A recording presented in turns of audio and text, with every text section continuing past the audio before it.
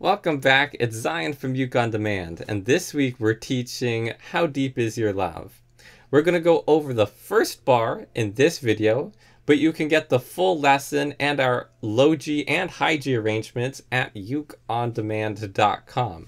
What you see on the screen now is our low G arrangement, and to play this first bar, just so you can hear how it goes, will sound like this. And to do that little section, we're going to start by picking the C string. Then first fret of E to third fret of E.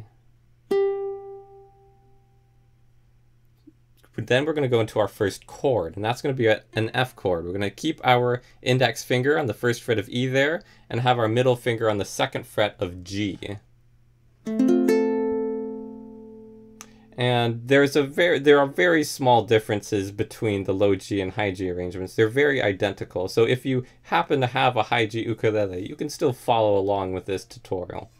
So once we strum, then we pick the open A string, leaving our chord where it is. We pick open A, and then the E string.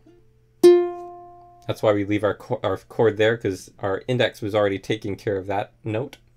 Then we're going to move into a C5. And a C5 is just going to be the ring finger on the third fret of the E. And we're going to strum the top three strings only, the G, C, and E. We're not going to play the A string at all. Just like that. Once we strum the C5, then we're going to pick the A string by itself. And then here, to close out this first sentence, we're going to have our index finger back on the first fret of E, and the middle finger will come to the second fret of C. And we're going to, again, just strum the top three strings, not the A string. Let's go back to the beginning of this bar and play this first sentence together very slowly.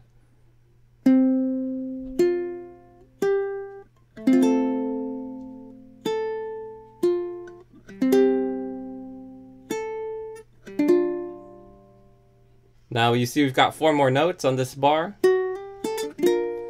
And to do that, we're just going to pick the second fret of E to third fret E,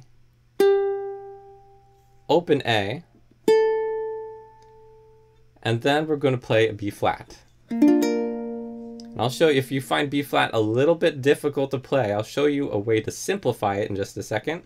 But a normal B flat, you're just going to have your index finger barring the first fret of the A string and E string, middle finger will be on the second fret of C, and ring finger will be on the third fret of the G. Now, oftentimes my students will have a little bit of trouble getting into a B flat chord quickly, and so there are some ways to make it easier on yourself. Now, it's best when possible to play the entire chord, because that will make the arrangement sound better and more full in general. But if you need to simplify it down, you can simply start removing strings. So we can, starting from the G string, working our way down to A. So what I mean by that is, if B flat is difficult, you can take your ring finger off the G string, and when you strum this chord, don't play the G string at all. Start from the C string and strum down. And that's still a B flat. We're still hitting all of our needed notes, the D, the F, and the B flat, to make our normal B flat chord. And this position is going to be a lot easier because you only have to deal with 2 fingers instead of 3. So as long as you don't play the G string, which would change the chord, and start from the C string and strum down, you'll be totally fine. And even if that was too difficult for you, you could just take away the C string and just pick the first fret of A and E together.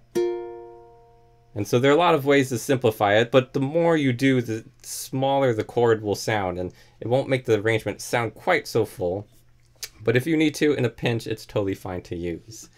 And that's it for this video, but you can get the full tutorial and all the tabs at ukeondemand.com. And make sure to subscribe below so you don't miss our upcoming fingerstyle songs. We'll see you next time.